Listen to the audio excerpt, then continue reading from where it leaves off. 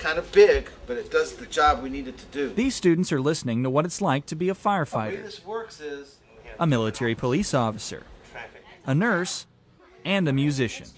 Her name is Kathy Halesto. She plays trumpet and piano, among other things.